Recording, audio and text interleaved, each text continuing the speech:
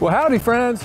Brian Flechsig, a matter of outfitters in the Midwest Fly Fishing Schools, and welcome back to another episode in our series on fly casting. And today, the most requested episode of all time, we're going to be talking about casting sink tip and sinking fly lines.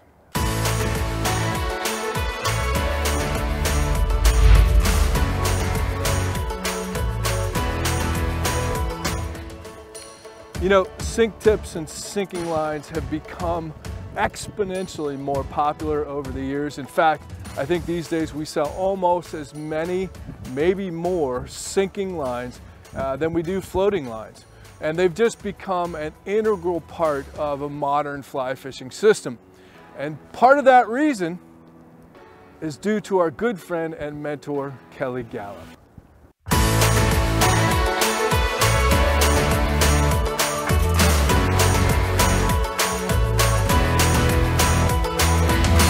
I've said this to our viewers so many times. I mean, modern streamers for trophy trout changed everything.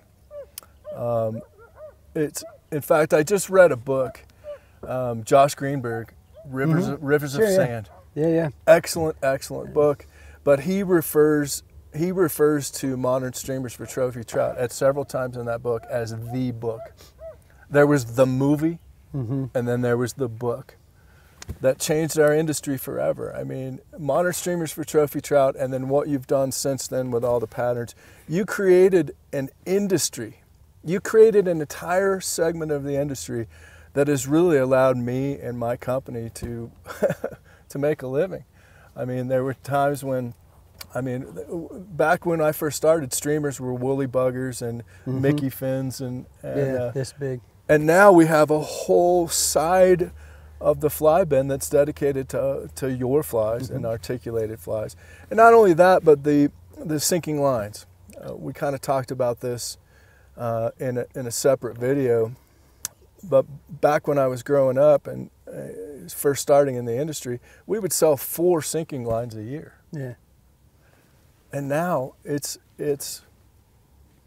we don't sell as many as floating lines, but we sell a lot. Sure. Thousands and thousands and thousands of sinking lines, sink tip lines. And it has just created an entire industry, and it's changed the way we fish. For sure. Yeah. It's brought a lot of youth into this game, a lot of younger anglers. And not just that, but it was, it was just something a little bit more exciting for, kind of like we were talking earlier about watching these bobbers and get a little boring. It's a lot like dry fly fishing if there's not a hatch. Yeah. Back when we were kids, or when I was a kid in the 70s, when you just did that. That's what you did. It's hatch matching was coming on, and it's great if you've got a hatch, but that can get really old if you don't. Kind of like watching the bobber if it's not going down. But yeah, and it brought a lot of, everybody asked me about my contribution. I said, I don't really think about it, that stuff, but the thing that I do think about is guys your age and even younger, a lot younger, they're excited about it. It's fun for them. It's just, it's really, that's the cool thing about it. Like I said, it's helped our business, and it's pretty neat.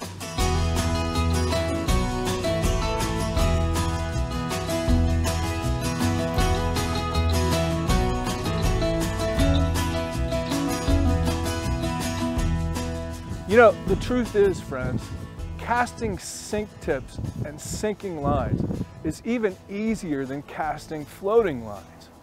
Heck, the line does all the work for you. As we've said before, the less you do, a lot of times the more the rod and the line will do for you. And that's really true when it comes to casting sinking lines and sink tips. Now, all of the things that we've taught you in previous episodes still apply to casting sinking lines. Okay, you got to make sure that your timing is proper. Allow it to stretch behind you. You don't want to be coming forward too soon with that heavy weighted line traveling at 90 miles an hour behind you.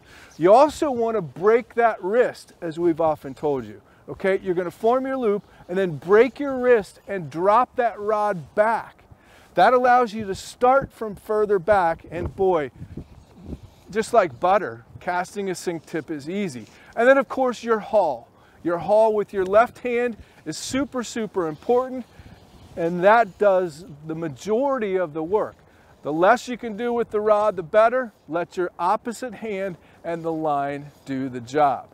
But there are a couple of things that are really important when it comes to casting, sinking, and sink tip lines. And first and foremost is you want to make sure that that line and the fly are on the surface of the water before you try to lift them up. Okay? You'll see that I have the line and the fly on the surface of the water. One of the big problems is I think folks allow that line to sink down, whether it's a tip, a head, or a full sink, and then they try to rip it out of the water, and there's no way you're going to fight that resistance. No way you're going to be able to lift that line out of the water if it's 3, 4, 6 foot deep. So getting that line to the surface is of utmost importance. And one thing you might see me do, we've actually talked about this before, one thing you might see me do is I may reach out a little further than I normally would. So I might reach, that gives me more time to pull the line to the surface, okay?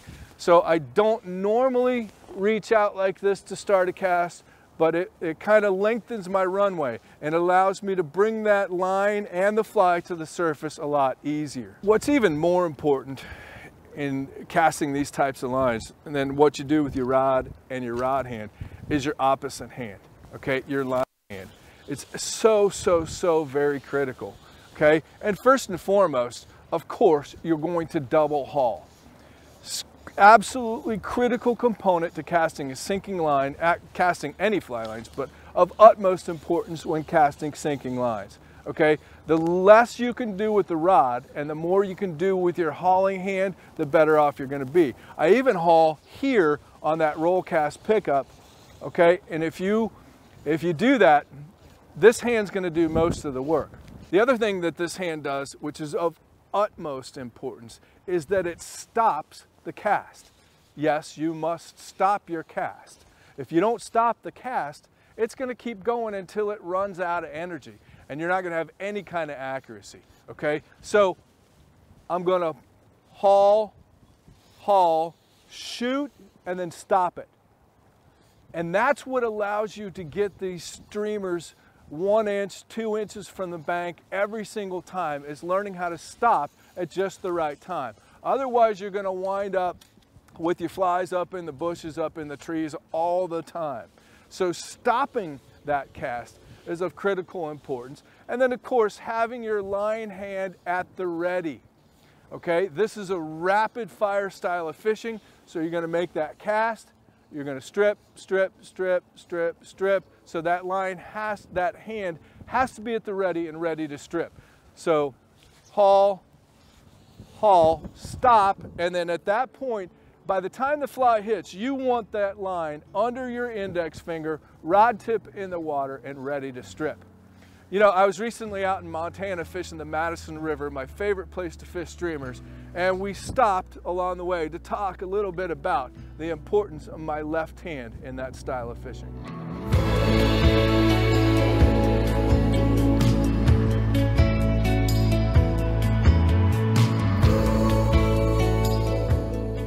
You know, I'm here on the Madison River, of course Kelly's home, and it's kind of the unofficial home of streamer fishing. And I think, of course, we use a lot of sinking lines, especially the Galloup streamer line from Airflow here on the river. And with this technique and the style of casting of sinking lines, I think one of the most under-talked about parts of this is your left hand. And yes, of course, I'm talking about the haul. I mean, the haul, as Kelly told you, the haul is absolutely critical, as it is with most casting. What with streamer fishing, with sinking tips and sinking lines, the haul is critical. But the other thing that the left hand does is the left hand lets line come and go, and it also stops the cast. And you know, our buddy Flip Pallet always talks about it when you're saltwater fishing, when you're trying to hit a target, you've got to stop that line with your left hand, okay? So it's almost as important what your left hand does. And basically I'm holding tight as I'm casting, and then I can let line out. I'll just open up my hand, I let some line out on the upcast or back cast, and then of course my wrist is breaking a little bit and I'm dropping the rod tip backwards a little bit. And then I'm gonna hold tight again and then let go again as I shoot the line. And then in order to hit the bank, when your guide, in our case Johnny McClure, when Johnny says put that fly 2 inches from the bank, the way that I make that happen is I open my hand to shoot the line, and then I'm gonna stop it. And that's what gets it to turn over and allows you to hit that fly 2 inches from the bank, an inch from the bank, stop it, okay? Hold tight, let go, hold tight, let go, hold tight, and stop it. So it's really a game of line control with this hand that really allows you to be accurate. The haul, of course, makes that cast so much easier. As Kelly told you, as little you can do with the rod is possible.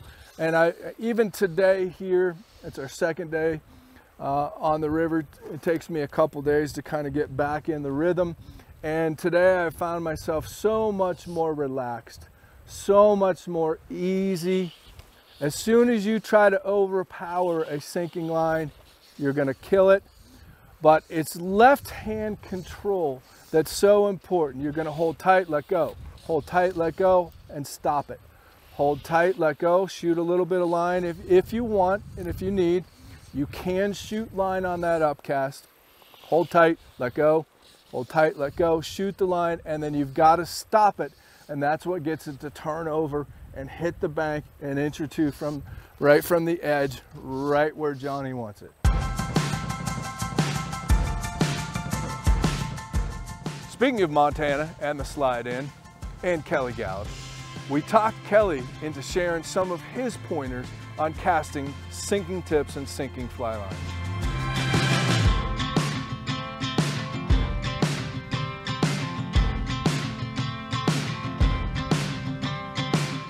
One of the questions we both get often is about casting heavy flies, and I'll show you a little bit about that. I don't have a heavy fly on right now. I tend to make my flies light and let the line do the sinking. But first and foremost, when you're casting a sinking line, the thing you need, especially when you're running these 30-foot heads, and I know that a lot of the steelhead guys don't like you to say head if it's integrated, but it's still the sinking portion, the forward part of the line, the head. And what you never want to do, if you can help it, is do false casts.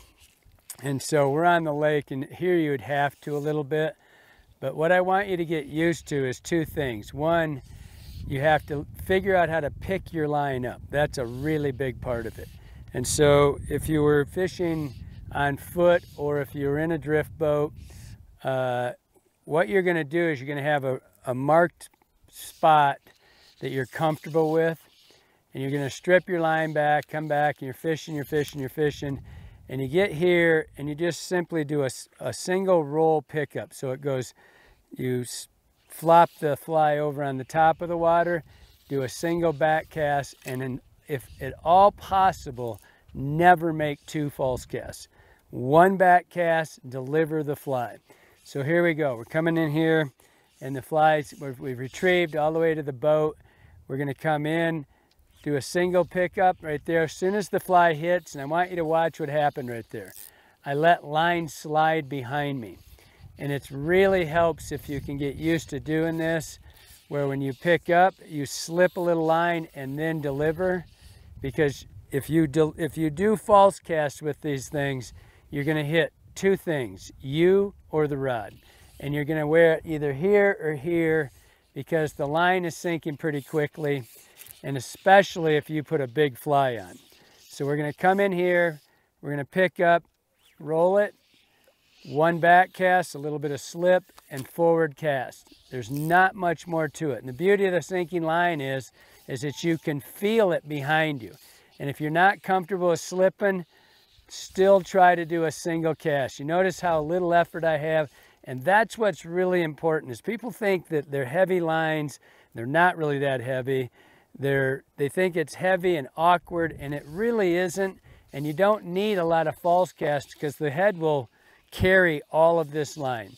Simply back, and I want your rod to go back. I like my rod to go almost parallel with the water. Say, people don't work with analog clocks anymore, but 2:30, 3 o'clock. 3 o'clock would be flat like this, so I want it to be up just slightly like that.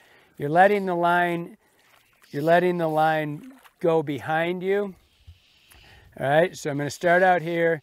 I let the line slide and stop and go. That was a little bit too far there. I was kind of accentuating that.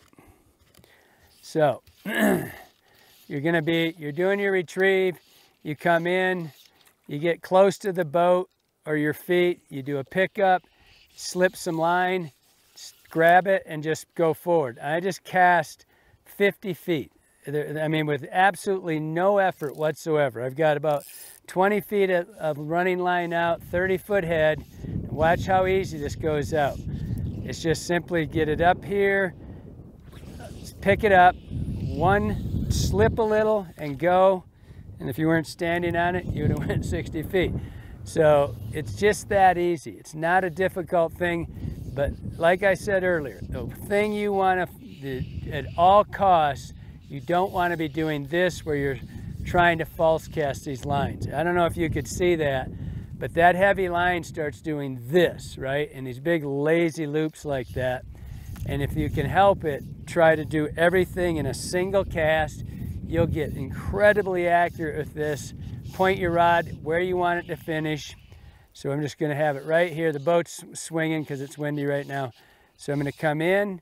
I'm almost ready to do my first cast. I pick it up, I slip, grab it, and cast. It's super simple.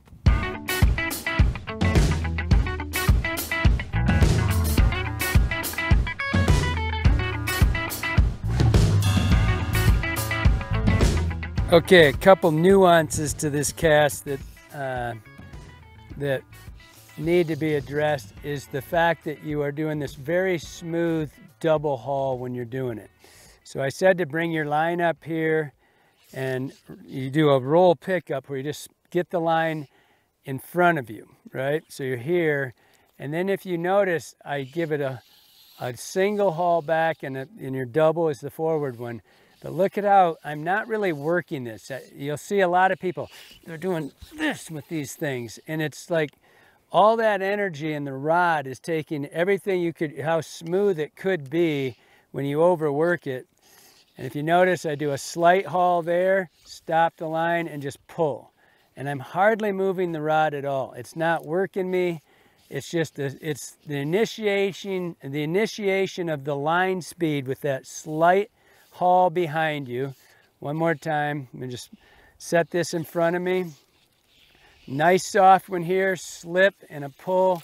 And you notice I hardly have to move my rod at all. And I've got close to 70 feet of line out right now. I've got a 30-foot head and about 35 feet of running line here. Come in, and it's, again, just critical that, a lot of this when your fly is low, that's what I do this roll pickup.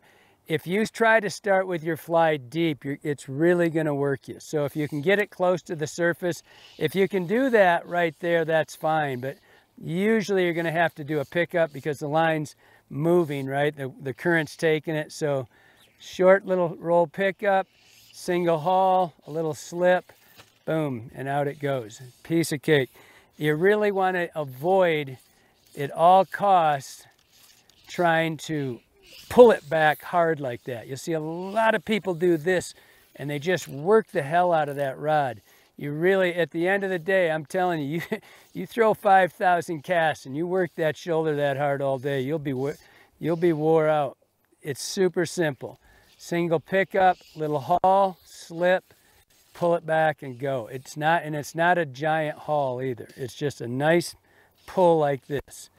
Don't have to work hard. Don't have to overwork your left hand. Just pick it up, slip, pull back with your left hand. It's just that easy. 65, 70 feet. Like butter.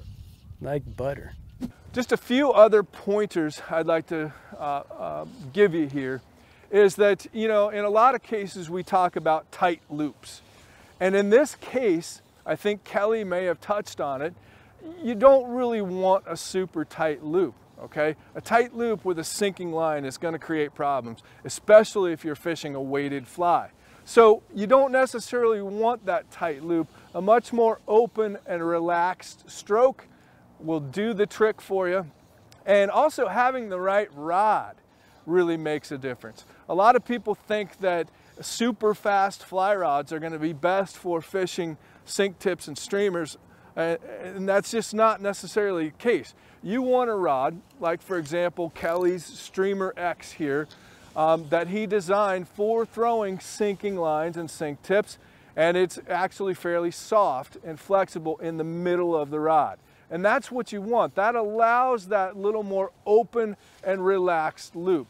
So I can make a really nice relaxed stroke. And like I said, casting these lines becomes just like butter.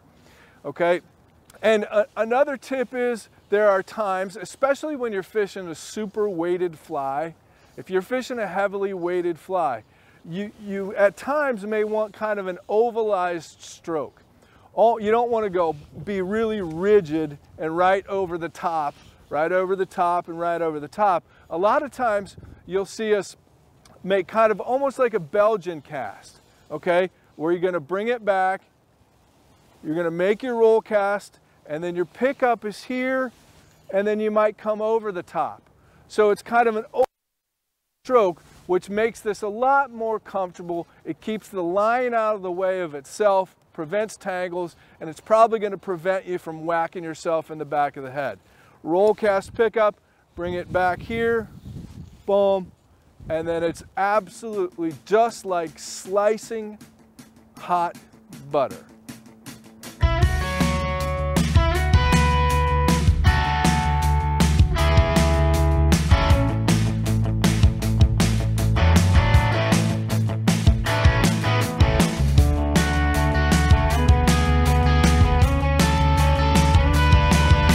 One of the primary reasons why I use sink tips, for reasons over and above what we've already told you, is that I like to fish unweighted flies.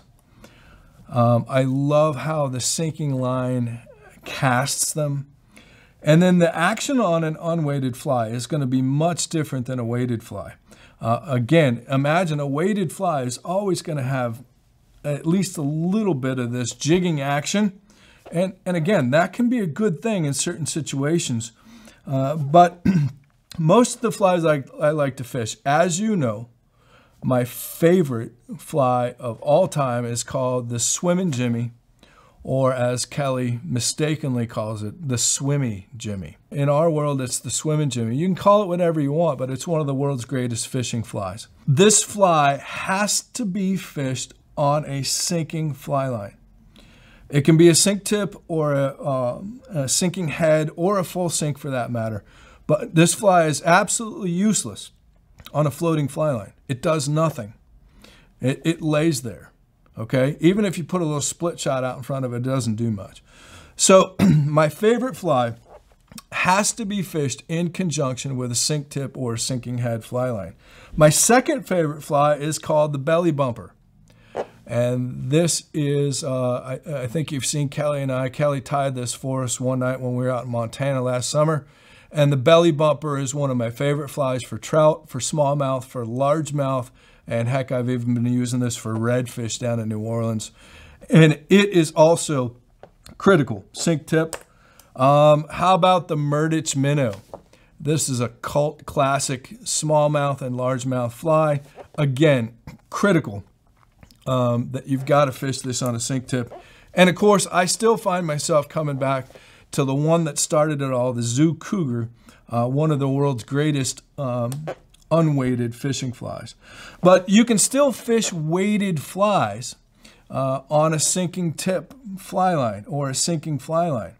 And one of the things, the sink tip not only helps to get it down and all the things we've showed you, but a sinking line actually makes casting weighted flies easier.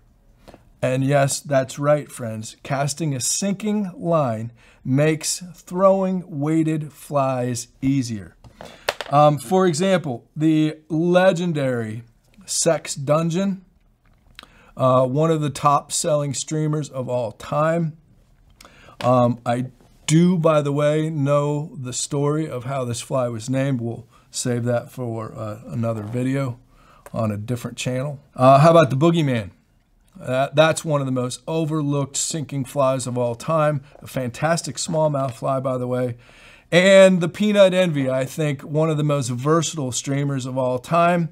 Modeled after Russ Madden's Circus Peanut, which is also a great fly, but Kelly Gallup's Peanut Envy. In fact, if you've seen any of our Montana videos from summer of 2021, we were fishing the Peanut Envy. And it's kind of a medium weight fly. It's not overly weighted, just with a cone head.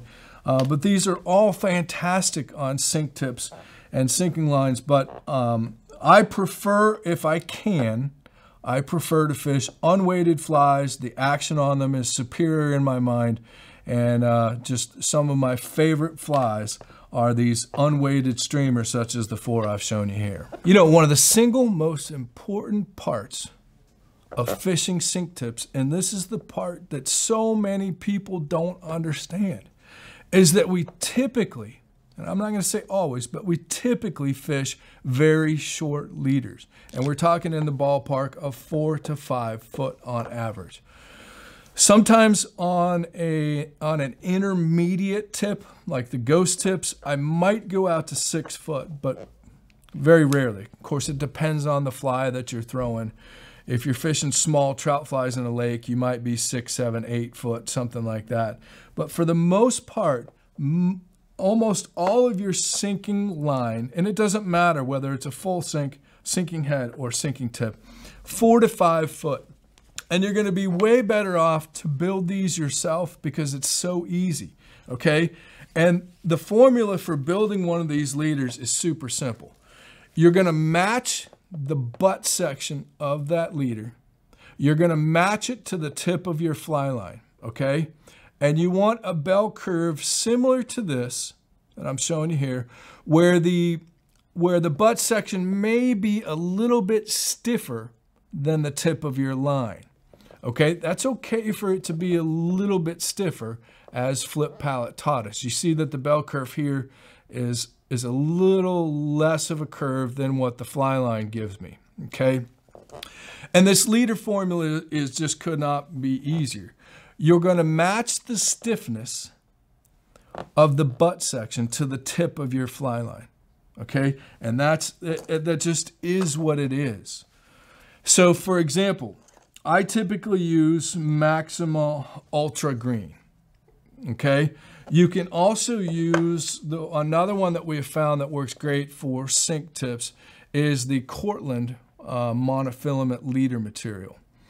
And we'll talk about this in a second. But let's say that I'm fishing an 8-weight, okay? I'm going to use Maxima Ultra Green for my butt section. And I'm going to make that butt section 2 foot. And just because I do this for a living and I fish sink tips these days, probably 70 to 80% of the time that I fish in fresh water, I can tell you that with Maxima Ultra Green, my butt section is 22 thousandths. It is what it is.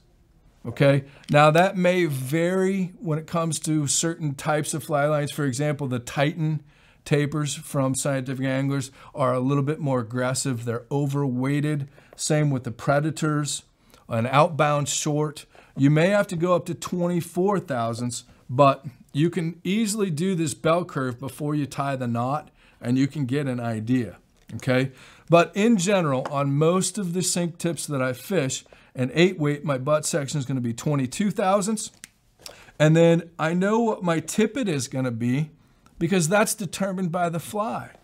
And my tippet is almost always going to be typically no less than 12 thousandths. It might even be 13. And for really big and heavy flies, it might even be 15 thousandths.